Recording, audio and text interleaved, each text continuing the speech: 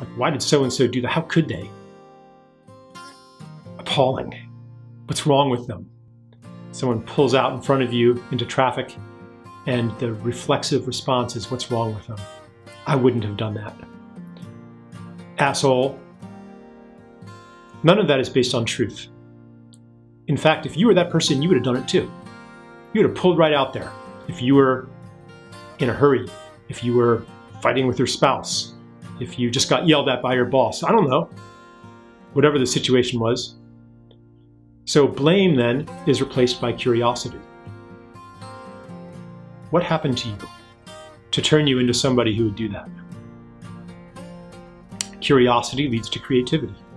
That's the alternative to a world of endless war.